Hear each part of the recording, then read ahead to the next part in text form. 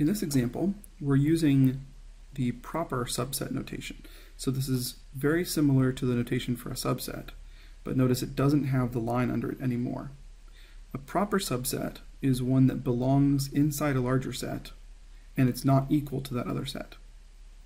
So for instance, in the first one, 0, 1, and 2 all come from the integers, and it's not all of the integers, so it is a proper subset. On the other hand, in part B, the two sets are equal, 0, 1, and 2.